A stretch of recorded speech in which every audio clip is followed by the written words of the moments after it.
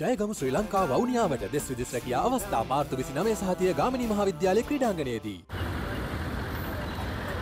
මේ ඔබ දකින්නේ අදත් ලිබර්ටි වටරවුම අසල පැවැත්වෙන සාමකාමී විරෝධතාවය මේ ඉල්ලන්නේ පාස්කු ඉරිදා ත්‍රස්ත ප්‍රහාරයට යුක්තිය නාට්‍ය නම් සිදු වෙනවා යුක්තිය ඉටු වෙනවයි කියලා නාට්‍ය පමණක් සිදු වෙන රටක් බවට පත් වෙලා තියෙනවා නාට්‍ය වලින් එහා ගිය යුක්තියක් ඉටු වෙන රටක් අපිට අවශ්‍යයි ඒ වින්දිතීන්ට ඒ මැරෙන මිනිස්සුන්ට ඒ ජීවිත 270කට ආසන්න ප්‍රමාණයට යුක්තියක් අවශ්‍යයි ඒ යුක්තිය ඉටු වෙනවාද කියන එක සම්බන්ධයෙන් ප්‍රශ්නයක් තියෙනවා අදත් දැන් මේ ලිබර්ටි වටරවුම අද කළු කොඩි වලින් අතට ජනතාව මේ පෙන්වන්නේ ජනතාව ඉල්ලන්නේ මේ වින්දිතීන්ට යුක්තිය. ඉතින් ආචාර්ය අජන්ත ඇවිල්ලා ඉන්නවා.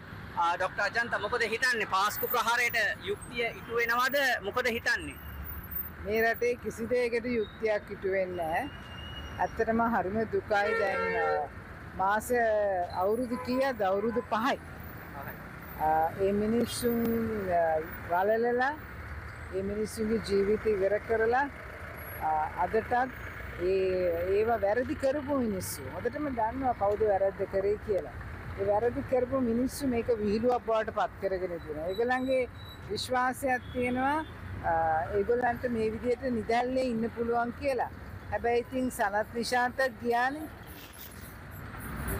ඒ නිසා අපේ විශ්වාසයක් තියෙනවා කොයි හරි වෙලාවක අවුරුදු කීයෙන්ද දන්නේ නැහැ. හැබැයි සාධාරණයක් ඉෂ්ට වේවි කියන විශ්වාසය අපි ළඟ තියෙන නිසා අපි අතාරින්නේ අපි දිගින් දිගටම මේ විදියට ඒ සාධාරණත්වය දකින්නකම් අපි සටන් කරනවා. ඒක තමයි අද අපි මේ කළු කොඩි අරන් ඇවිල්ලා ඉන්නේ.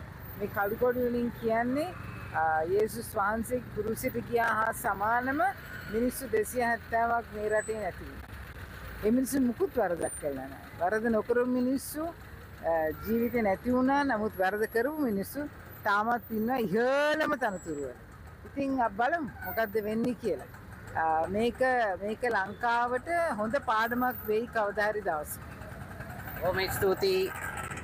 මේ ඔබ දකින්නේ ලිබර්ටි වටරවුම අසල සාමකාමී විරෝධතාවය මේ ඉල්ලන්නේ පාස්කු ඉරිදා ත්‍රස්ත ප්‍රහාරයට යුක්තිය මේ ඉල්ලන්නේ යුක්තිය සාධාරණත්වය වෙන දෙයක් නෙමේ වෙන බයිලාවක් නෙමේ ඉල්ලන්නේ මිනිස්සු ඉල්ලන්නේ සැබෑ ලෙස යුක්තිය සාධාරණත්වය මිසක් වෙන අන් කිසිවක් නොව අපි දන්නවා කිතුණු සභාවල් වල විශේෂයෙන්ම බැටික්ලෝ වල තිබිච්ච සියොන් දේවස්ථානය අපි දන්නවා පාස්කු ඉරිදා ත්‍රස්ත ප්‍රහාරයේ ගොදුරක් බවට පත් වුණා යුක්තිය ඉල්ලන ජනතාව මේ ආකාරයෙන් කළු කුඩි ප්‍රදර්ශනය කරමින් යුක්තිය ඉල්ලා සිටිනවා what do you have to say today now Easter Sunday there is dramas instead of justice. We are seeing a lot of dramas unfolding. Yes, Shranta. It will be 5 years in a month's time. And it was a deadly attack, a well pre-planned attack. And everyone seems, just passing the buck to others and there's no justice. What we want is justice for the people who have lost their life, the families, the people who are suffering after the attack. But we find that there's nothing happening. People come out with various stories and some don't want to disclose it in public. And that is very sad. It's very sad when people who pick a coconut, I mean feed their families or maybe some fruits are arrested and put into prison. I don't see the right by these people who have murdered so many are still free. What we require, what the people require is justice, and even the Catholic Church has come out very firmly, and so have the Christian Church as well. You're joined with a pastor today also? Yeah, yes, today we have a pastor here with us as well to stand in support and to sort of, compel the government to come to see and arrest the people who are responsible for the massacre on Easter Sunday, what we would call is Resurrection Sunday, the holiest of holy days for the Christians. And in the midst of this, මේක විශේෂයෙන්ම අපි තේරුම් ගන්නට ඕනේ කාරණාවක්. ඇයි පාස්කු ඉරිදා ත්‍රස්ත ප්‍රහාරයට මෙච්චර යුක්ති ඉල්ලන්නේ? ඒකට හේතුව ඔබ ගිහිල්ලා අද කතෝලික පල්ලියක්, ක්‍රිස්තියානි පල්ලියක් ගාවට ගිහිල්ලා බලන්න. පල්ලියට ආරක්ෂාව දෙන්න වෙලා.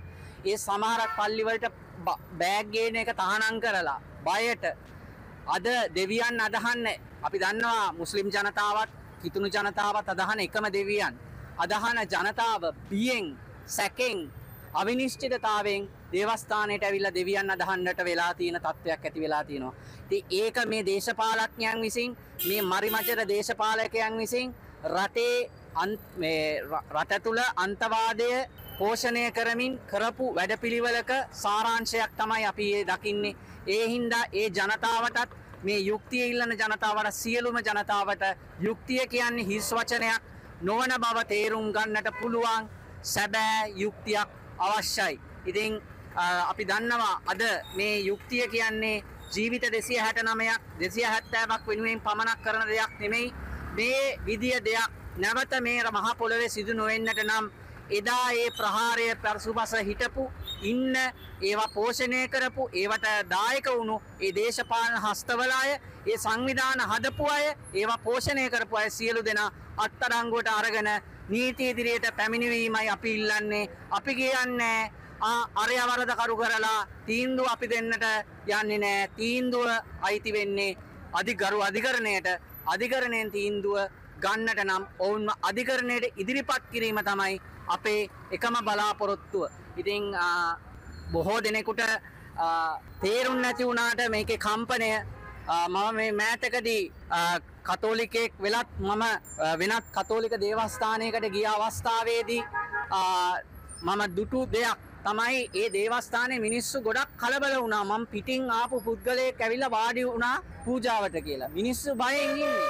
මිනිස්සු කම්පණයෙන් ඉන්නේ. ඒ කම්පණයෙන් හිටපු මිනිස්සු තාමත් ඉන්නේ ඒ කම්පණයෙන්. මේකට යුක්තිය ඉටු කරනවා කිය මේනවා මේ අනිත් පැත්තට කියනවා ආය අනිත් පැත්ත 180. ඒ කියන්නේ ආපස්සට යනවා. රනිල් කියනවා ජාත්‍යන්තර පරීක්ෂණයක් දෙනවා.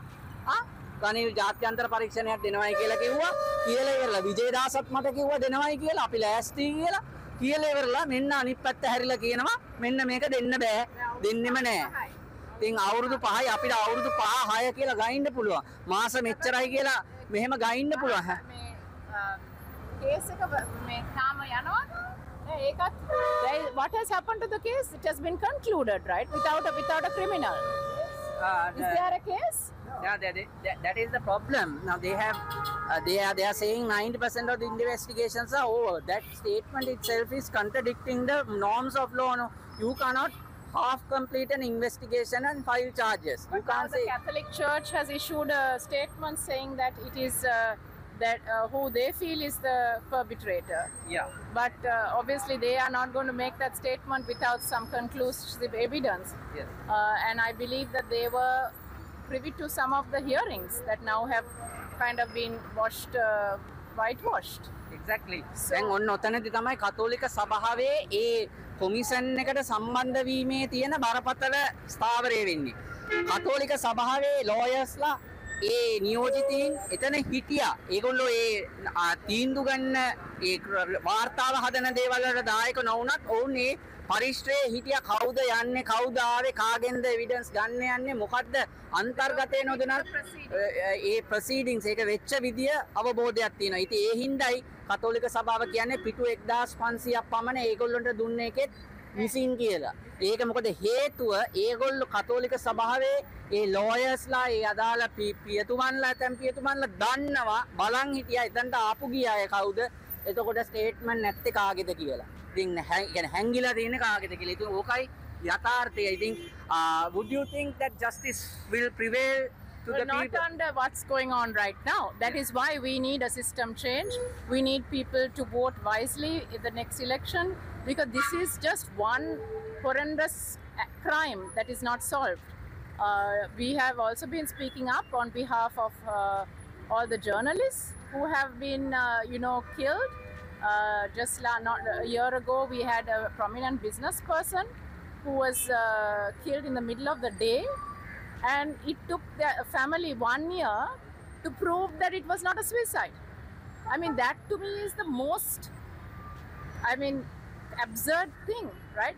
You have a family that lost their father, husband, son, and then they had to go through this indignity of fighting the state, who wanted to call it a suicide, because if it was a suicide, then there's obviously no criminal, there's no murderer. So who murdered him? Now we know it's not suicide. So just like that, there's so many unsolved mysteries. So the Easter bombs are just, it's just one of them, and none of these crimes, there is no moving forward on them with this government or with this current setup. So we need to think wisely when we are voting next, because we need a change. We need justice for all these people, and we need a way forward for our future that is not being run by criminals. I mean, look at now, even with this health crisis, we were told immunoglobulin. Now, just today, I think only News First has reported there's another cancer drug that there has been a scandal over this. So these patients don't have, they are not even told what is administered to them, right? And now it's casually we are hearing, because somebody is actually trying to dig it out, but there is no, and the guys who are whistleblowers are being transferred, they lose their jobs, they are running away from the country because they are being persecuted. So the criminals are still in action, they're continuing to do what they're doing, and we are, those of us who are, how many activists are in prison today? There were, just for a peaceful protest, there's another 3, right? I'm sorry, the names you must be knowing. Yes. And company. Yes. What did they do wrong? Why are they in prison? So lots of questions to answer. Thank you, Shana. ඉතින් විශේෂයෙන්ම කියන්නට ඕනේ පාස්කුරිදා ත්‍රස්ත ප්‍රහාරය පසුපස ගෝඨාභය රාජපක්ෂගේ සම්බන්ධයක් තිබෙන බවට දේශද්‍ය කමි. මේ පාස්කුරිදා ත්‍රස්ත ප්‍රහාරය පසුපස ගෝඨාභය රාජපක්ෂගේ සම්බන්ධයක් තිබුණු බවත් ඔහු විසින් යුක්තිය ඉටු කිරීම අඩාල කර බවත් ප්‍රකාශ කරලා තියෙනවා මේ වෙනකොට කතෝලික සභාව. ඒ අනුව ඔහු මහමොලකරුවෙක් කියන ස්ථාවරයක් ඔවුන් ඉදිරිපත් කරලා තියෙනවා යුක්තිය යට ගැසීම. ඒ කියන්නේ යුක්තිය ඉටු නොකිරීමට අදාළව හා ඒ ක්‍රියාකලාපයේ සම්බන්ධයෙන් ඉතින් පාස්කු ප්‍රහාරයේ පිටිපස්සේ ඉන්න ගෝඨාභය රාජපක්ෂත් එකයි ඒ රාජපක්ෂලව රැකගෙන ඉන්න රනිල් රාජපක්ෂත් එකයි. ඔන්න ඔතනයි ප්‍රශ්නේ. කවුරු වුණත් මේ විදිය සාහසික ඝාතනයක් අහිංසක මිනිස්සු පල්ලියට ඇවිල්ලා ජේසු අදහලා ගෙදර යන්න හදනකොට ඒ මිනිස්සුන්ව කෑලි කැඩෙන්න බෝම්බ ගහපුවම ඒක පිටිපස්සේ තිබුණේ Tamanට බලයට එන්න කුමන්ත්‍රණයක් නම්, Tamanට විරුවෙක් වෙන්නට කුමන්ත්‍රණයක් නම් මොනවාද මේ කරේ? ඉතින් අවසාන වශයෙන් අපි anybody else want to say something? මම අවුරුදු 12කුත් නැහැ ඒ කාලේ. ඒ කාලේ තමයි ගාල්ලේ මම ගාල්ලේ දකුණේ අපි හැදුනේ ಜಾති වෛරයක් ඇති කරගෙන. අපි උත්පත්තියෙන් ඒක කරගහගෙන ආවා. අපේ අම්මා තාත්තලා අපිට දුන්නා ඒක. දෙමළ සිංහල මුස්ලිම් කියලා බෙදාගත්තා. අපි ඒවේ පළවින්දා. අම්මුවේ ගාල්ලේ දෙමළ මිනිස්සු පොට්ට ගහපු වෙලාවේ මම පාසල් ශිෂ්‍යයෙක්. මම ගිහිල්ලා දැකලා මම කල්පනා කරා දෙයනේ මේවට තියෙනවද යම් ආකාර සුබදායි ප්‍රතිඵලයක් ඇති වේද කියලා. හැබැයි අද දැන් මට අවුරුදු 84යි. අදත් මම බලන් ඉන්නවා තා සුබදායිද ඒ සුබදායිද ආවේ නැහැ. එන්නේ නැහැ. හේතුව මනුෂ්‍යමයි හැම විටම තමන්ගේ පැත්ත බලාගෙන උඩ බලාගෙන කෙල ගහගන්නවා. නමුත් ඊට වැඩි දෙයක් කරන්නේ. ඒ නිසා මම බලාපොරොත්තු වෙන්නේ මගේ මරණයට ඉස්සෙල්ලා මේවායේ සුබදායිද මේවායේ නියම ප්‍රතිඵලයක් ඒ කියලා. මේ මරුන් දරුවන්ට අඩු ගන්න ඕන වෙනුවෙන් යම් ආකාර හැනීමක් ශෝකයක් පෙන්වීමක් ජාතික මට්ටමේ අනේ අපරාධයක් අපිට මේ කෙරුවේ කියලා නෑ. ඒ මොකද ඔය වගේ බොහෝ මගේ ජීවිත කාලය තුළ මම දැක්කා. මම අතින් උස්සන් ගියා. ඒ මැරිච්ච පොඩි ඇයි මම කැලෑවල බඩදරුවම් වල දෙකට කපපු ඇයි මං උස්සගෙන ගිහිල්ලා තියෙනවා. පොලිසියට මම ගෙනහින් ඒ නිසා මම දන්නවා අපි බලාපොරොත්තු වෙන යුක්තිය ඒක වචනයක් විතරයි. අපි ඒ වචනට කෑ ගහලා කියමු යුක්තිය කියලා. නමුත් ඒ ඇර කිසි කෙනෙක් ඕක පස්සෙන් එන්නේ නැහැ. ඕය පස්සේ ගිහලා අමාරුවට එන්න බෑ. අද හැමෝම කියන්නේ එච්චරයි. අපි කට්ටිය එකතු වෙන්නට එකතු වෙන්න.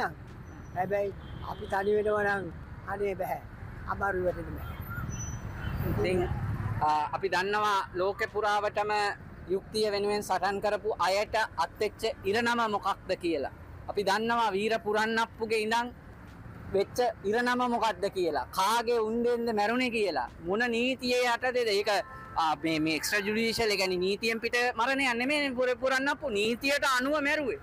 ඒ වගේ ඇත්ත වෙනුවෙන් පෙනී හිටපු සත්‍ය වෙනුවෙන් කතා කරපු අයට අත්තුනේ අවසානයේදී මරණය කියන එක අපි දන්නවා. හැබැයි ඒ දැනත් අපි මේ පාරට බැහැගෙන අපිට මැර තර්ජන තියෙනවා වෙන්න පුළුවන්. ඒ සියල්ල මැද්දේ අපි මේ ඉන්නේ. මුකුත් හින්දා නෙමෙයි. මේ රට හරි තැනට එන්න ඕනේ. හරි තැනට යන්න ඕනේ. Dr. Ajanta, would you like to say a final words? In English? Oh, ඇත්තටම අපි අද in English anyway we are very sad. We are very sad by what has happened. We are very saddened by the fact that there's discrimination against the Christians in this country. You know, people in this country feel that they are more superior than the Christians. But the Christians may be a small in majority, but they are very powerful. They have a powerful God. And they rely on the God whom they believe in. And today I believe that, you know, we are also saddened because the media didn't even turn up. But we just want to say, one thing we need to say, thank you Chiranta, you're always there for us. And I just want to say, you know, one day the truth will come out. And the whole of Sri Lanka will be so ashamed. You will be so ashamed of what you have done to a group of Christians.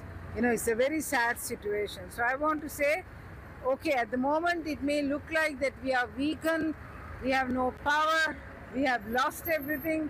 No, we have not lost anything. We have only gained and we are going to win. And the victory is very, very nearby. So, God is good. and යුක්තිය ඉටු වෙන සමාජයක් ඉටු වේවා කියලා ප්‍රාර්ථනා කරන්නේ සියලු දෙනාටම යුක්තිය සාධාරණත්වය වෙනුවෙන්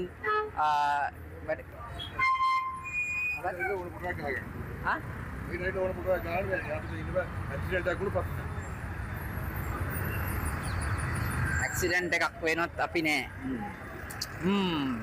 මාර්ග ආරක්ෂාව ඇක්සිඩන්ට් එකක් වෙච්චාම විතර නෙමෙයි අපි නැත්තේ මැර වෙනකොටත් අපි නෑ. මොකද මැර වෙනකොටත් අපි නෑ කියලා තමයි පොලිසියෙන් කිව්වේ. දැන් කියන ඇක්සිඩන්ට් එකක් වුණොත් අපි නෑලු. අනේ අපිට දැන් ඔය බණ අහලා හොඳටම ඇති. ඔව් අපි ගැන හරි ආදරේ. ඉතින් මේක තමයි අවසානයෙන් එන පණිවිඩය 2019 අප්‍රේල් 21ට යුක්තිය ඉටු කරව. අපිට වැඩක් නෑ රනිල්ද නරිල්ද අරයද මෙයාද කවුද කියලා. බලයට කවුරු ආවත් යුක්තිය ඉටු විය යුතුයි. ඒ වෙනුවෙන් අපි දිගින් දිගටම හඬ නගනවා. අපිට දේශපාලනයක් නෑ, අපිට පක්ෂපාත භේදයක් නෑ. අපි ඉන්නේ ජනතාව වෙනුවෙන්, යුක්තිය වෙනුවෙන්, සාධාරණත්වය වෙනුවෙන්. එය ලබා ගන්නාතෙක් ලැබෙනාතෙක් අපි ඒ ආකාරයෙන් කටයුතු කරනවායි කියනයින් අපි අවසන් කරනවා. බොහොම ස්තුතියි ඔබ සියලු දෙනාට. අපි අද විකාශන කටයුතු අවසන් කරනවා. ඉතින් අවාසනාවන්ත ලෙස මාධ්‍ය ආවේ නෑ. අර පැත්තේ පොලිසියෙන් ගොඩක් නම් ඇවිල්ලා ඉන්නවා ජීප් එකකින් බැහැලා. ගොඩක් ඇවිල්ලා ඉන්නවා. ඉතින් මේක තමයි තත්ත්වය. ඉතින් අපේ ආරක්ෂාව වෙනුවෙන් වෙන්නේ නැති බොහෝ දුරට. ඉතින් මේ යුක්තිය වෙනුවෙන් අපි කටයුතු කරනවා දිගින් දිගටම. අද පොලිසියෙන් ඇවිල්ලා ඉන්නේ මොකද කළු කොටි උස්සන් ඉන්නේ. පාස්කු ප්‍රහාරයට මම හිතන්නේ කොළඹ අගරාධිපතිතුමනි අපි කොළඹ අගරාධිපතිතුමාගෙන් ඉල්ලීමක් කරනවා. මේ සිදුවීම නිසාම අපි ඉල්ලීමක් කරනවා හැම දේවස්ථානයකම හැම දිවසකම කළු කොඩි ඔසවන්නට මතක් කරන්න තම ජනතාවට. මොකද මෙතන මේ අමාරුව තියෙන්නේ අපි පිරිස පොඩි පිරිසක් ඇවිල්ලා කළු කොඩි උස්සන් ඉන්න එක නම් ඒකට ප්‍රතිචාරය ජනතාව දිය යුතුයි. ඒක ලබා දීමට ඔබ වහන්සේලාත් වග බලාගත යුතුයි. මම විශේෂයෙන්ම මේ රටේ ජනතාවට කියනවා මේක උනේ ක්‍රිස්තියානි අයට කියලා පැත්තකට වෙලා සතුටු වෙලා ඉන්න එපා. මොකද ඒකට හේතුව මේක ඕන කෙනෙක්ට වෙන්න පුළුවන්.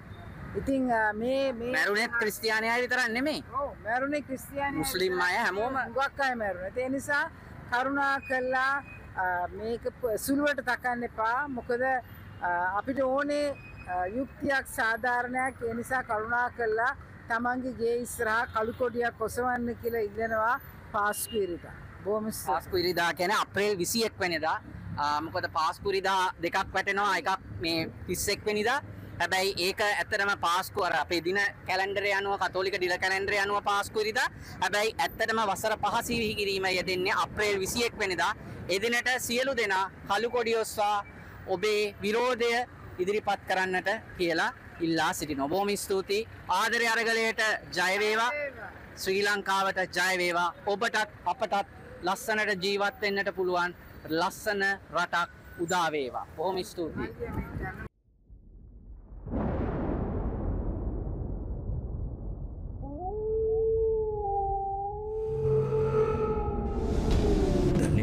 රිපෝටර් වාරණයෙන් තොර අපක්ෂපාතී වාර්තාකරණය